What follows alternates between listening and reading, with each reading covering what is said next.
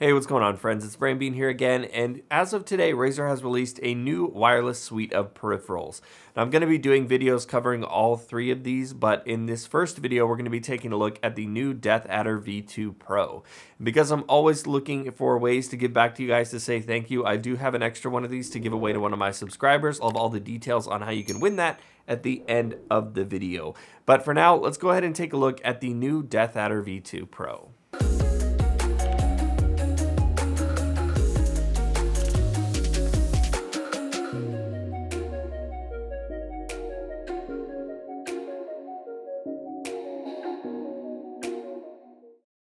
With the success of Razer's Viper Ultimate and then the Basilisk following closely on its heels, I think the next question that a lot of people were asking were, where is the Deathadder, the Naga, the Lancehead, all of the other mice shapes that we love, but in this format?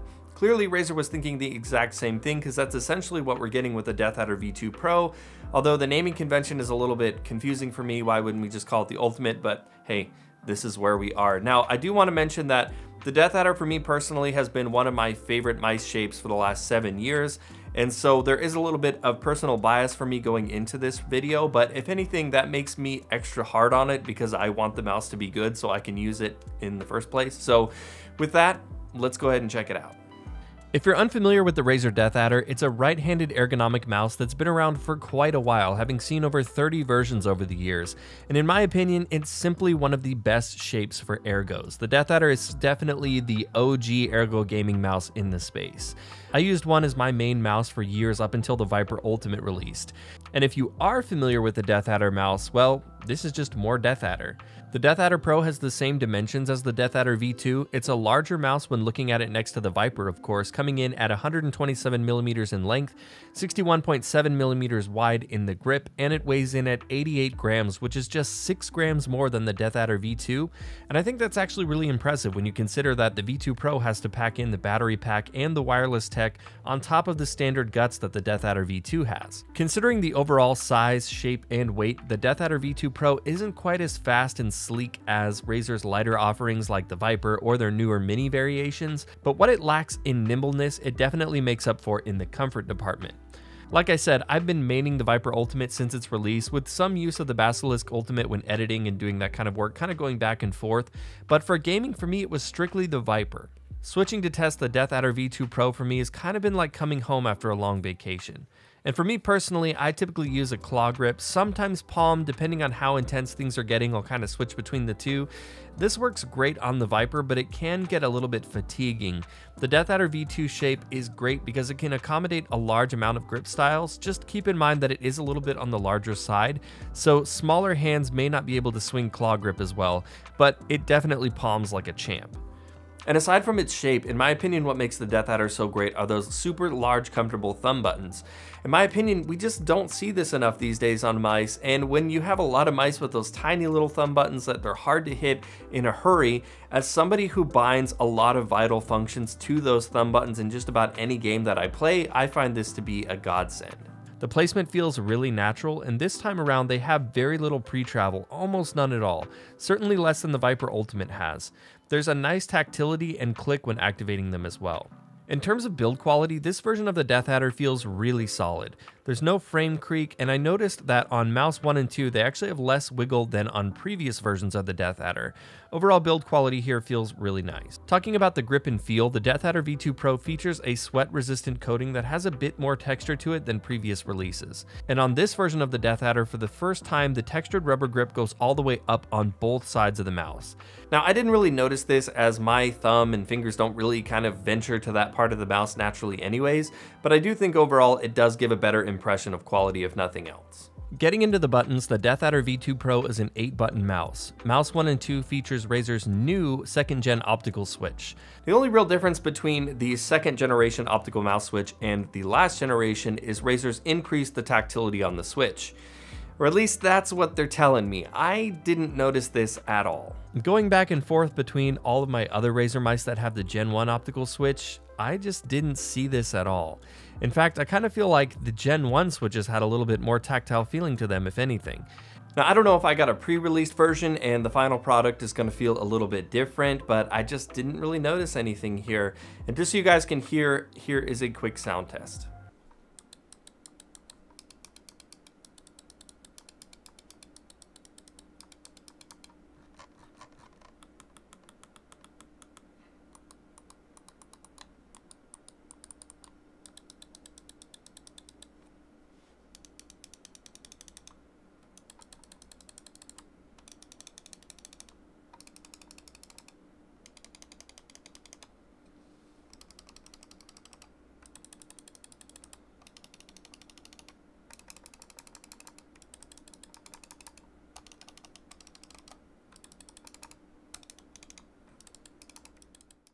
You also have mouse 4 and 5 on the side of the mouse like we talked about, and 2 buttons just behind the scroll wheel which come bound to DPI settings by default.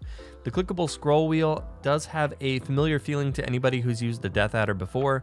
Rolling it, it's not overly tactile. It kind of feels like rolling over smooth bumps. It's definitely a little bit less resistance and tactility than Razer's other more recent mice releases, but that's actually by design on this particular mouse.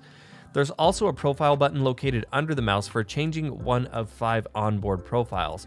You'll also notice on the underside of the mouse, again making an appearance on the Deathadder V2 Pro, they're now standard PTFE feet on the mouse.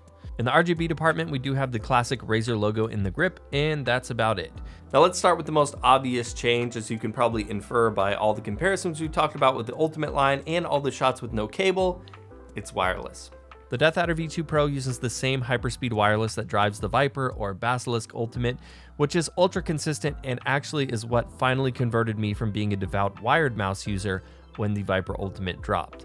There is one addition with this version though. You can toggle the Deathadder V2 Pro from traditional wireless or to Bluetooth via a slider on the underside of the mouse.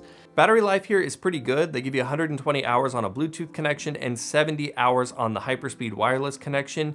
Now you can use this as well with Razer's dock, although it doesn't come with one like the Viper or the Basilisk did, so you will have to purchase that separately.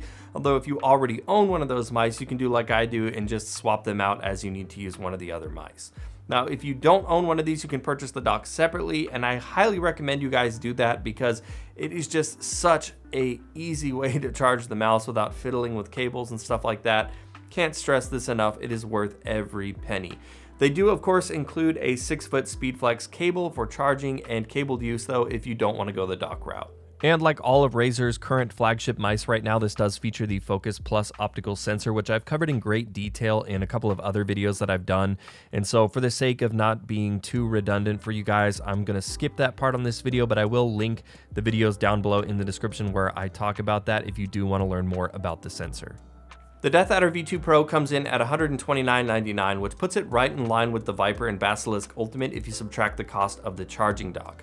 Now, if you already own a wired version of the Deathadder V2 and you're wondering if it's worth it to jump to the wireless version, in my opinion, the freedom the wireless provides makes it very difficult to go back to regular wired use, so I would say that it is worth it. Now, realistically, all we're doing here is adding another shape to Razer's already great lineup of flagship mice. Aside from the new Bluetooth capability, which is great, the 2nd gen optical switches didn't really add anything new to the experience for me, so I would say if you already enjoy your Viper Ultimate or your Basilisk Ultimate, if you want the new shape, then that's there for you. Otherwise, you don't really need to run out and pick this one up. Now that said, for me, this is definitely the mouse that I have been waiting for Razer to make. It takes my favorite ergonomic shape, adds those big juicy side buttons, which I have been severely missing with the Viper Ultimate, and elevates them to that same level of capability, which is absolutely fantastic. So for me, this new snaky boy is definitely going to be my #1 recommendation for mice right now.